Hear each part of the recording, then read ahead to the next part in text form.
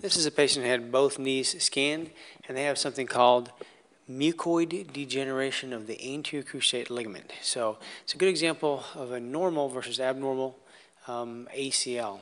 And so the anterior cruciate ligament comes from the back of the femur. This is the femur, the back of it here, down to the front of the tibia. The tibia is below the knee joint. And the anterior cruciate ligament and the posterior cruciate ligament make this little X.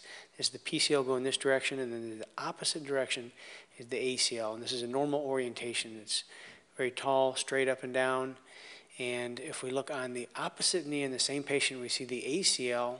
It doesn't look quite right. Instead of being nice and dark like over here, it's expanded diffusely, and it has very bright signal within it, almost like fluid. This is fluid in the front and back, but not quite that bright. And the longitudinal fibers of the ACL, if we look carefully, these linear strands are intact. We just have this bright material between the longitudinal fibers.